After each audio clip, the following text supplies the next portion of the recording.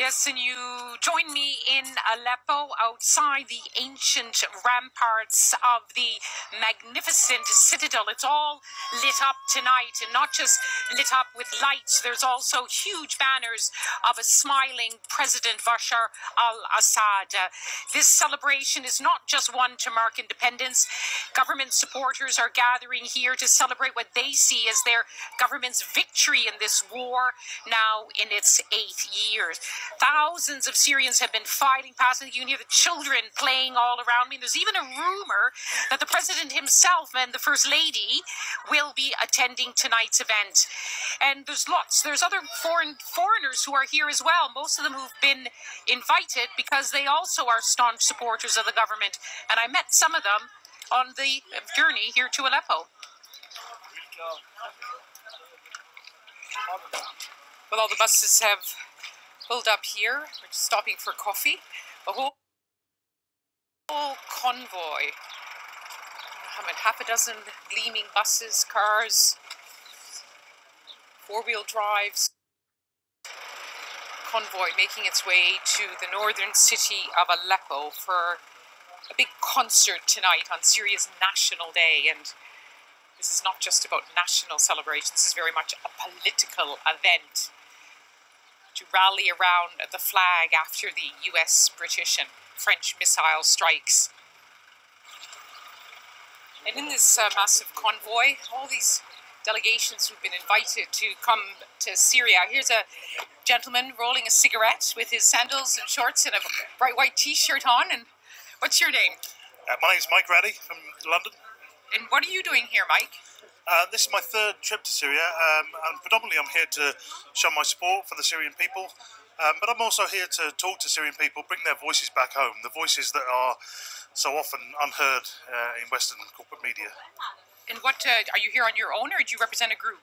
I'm actually here with my co-editor, Alison from BSNews, but we're with BSNews. BSNews, yeah. BS is what we think BS stands for. Yes, exactly. Does that mean that your news is BS, or you're about... No, this was our ironic title that we chose in frustration with mainstream media 5-6 years ago. And with that, you include me as the BBC and mainstream media. Absolutely, yeah. I mean, one example of that is that you never refer to the Syrian government. So I think it's a coalition government at the moment, but you never refer to it as the government. We do. You always refer to it as the Syrian regime. No, I think you should. That's a little bit of BS too. So tell me, what are the voices that that you don't hear? You believe? Okay, so Syrian people in general support their government. They certainly support the Syrian Arab Army. And we have to face facts that the Syrian Arab Army is made up of sons and daughters and brothers and sisters, uncles and aunts and cousins from all over Syria. So it's obvious that they support them, they love them and they respect them. It's the Syrian Arab Army that is keeping the people safe, effectively. That's predominantly what I've heard. The other thing I've heard is... The thing is that, let me just say, is that... most mainstream media will cover the voices from Syria, the kind of voices that you said, who do support the government, support President Assad and the army, but they also cover those Syrians who don't support the army and the president. It's a society of many voices. Yeah, but I think the majority support the government, and it's the vast majority. It's hard to say. I mean, this is a country at war. It's hard to have a very scientific idea. Yeah, that's very true, but there was a presidential election in 2014, and Bashar al-Assad won effectively twice the size of the mandate that Theresa May is currently running on.